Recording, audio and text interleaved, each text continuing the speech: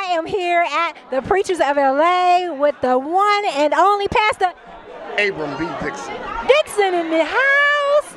What's going on? What is going on? This is a great surprise. This is crazy. This event is crazy. Traffic is crazy.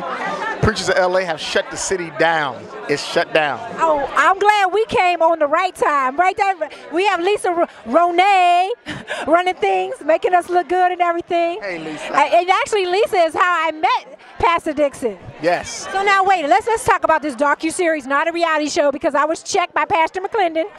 Why should people watch this show, especially with some of the controversial clips that have come out? I'm hoping that this show would show the other side of the men and women of God that labor before you every day. One of the things that we need to show the world is that we are people too. We go through the same problems on a daily basis. We have the same struggles. We live in the same environment that you live in. Getting the same trouble. Getting the same trouble. Amen. Need the same bucket of blood that you need.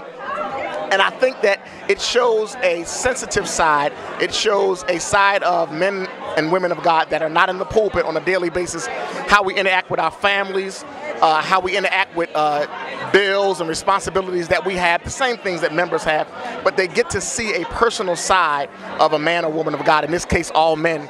And I hope that you will look at it and not judge, but get what the message is. The message is that we're people too. Secondly, we need the blood on our lives just like everybody else. We have struggles just like everybody else. We live in a conducive environment where people are trying to pull you down just like you.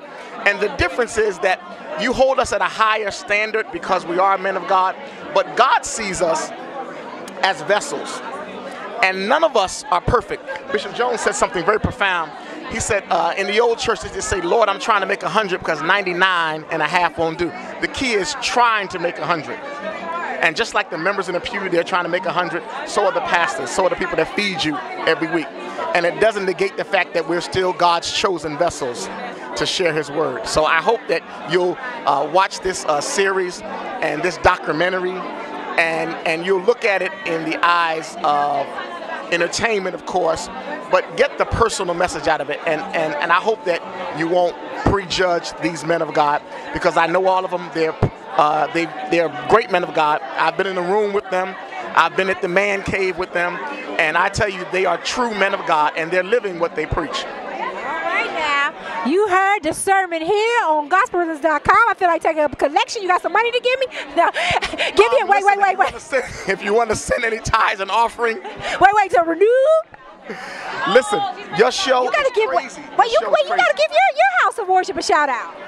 If you need a place to worship, 9 a.m. Renewed Mind Ministry, 6825 Crenshaw Boulevard. That's 6825 Crenshaw Boulevard in the city of Los Angeles. Until we meet again, may God richly bless you and heaven smile upon you.